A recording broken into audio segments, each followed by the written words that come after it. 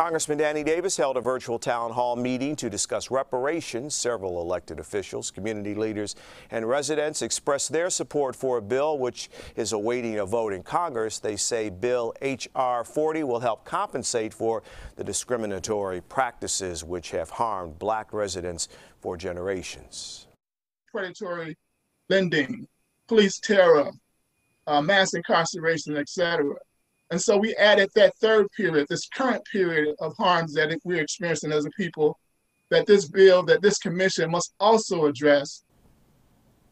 Back in March, Evanston approved a reparations program for its African-American residents. The plan will allow tax dollars from cannabis sales to be used to help black residents buy homes.